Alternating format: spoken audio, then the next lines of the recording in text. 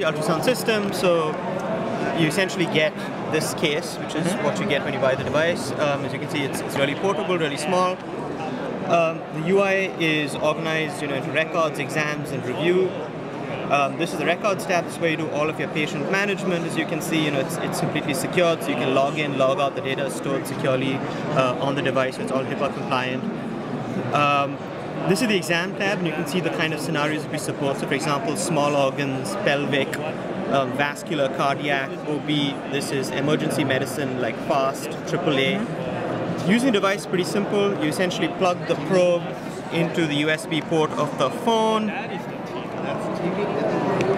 And the device you have it plugged into now is the...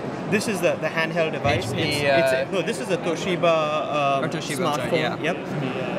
And then click on the exam. Scanning is pretty simple. Press the button, and there you kind of go. I'm not using gel, but here you have, I'm kind of showing you that's a pretty real image. Oh yeah, there's the carotid. Yes, that's a carotid. If I can find it again, you can actually see it pulse.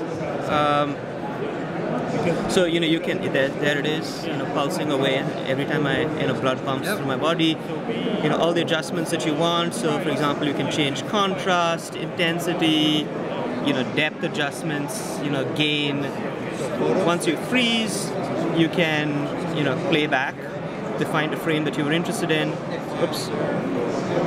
Step through frames, save a whole video sequence. Add markup, so you can, for example, do measurements.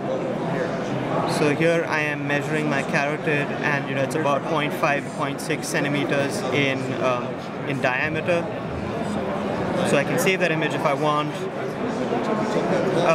Once you're done with the exam, you can go to the review tab. This is where you see all the exams that you've done in the past. So for example, here is a cardiac exam.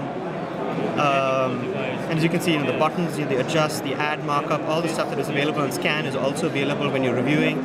So for example, this is a 4-chamber view of the heart, so you can see the 4 chambers, you can see the valves out there.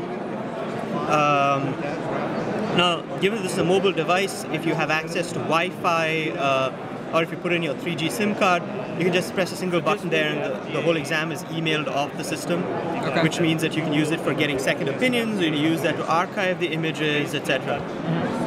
Also, you can plug the device into a PC, again via the USB port out here, and you transfer images off that way as well.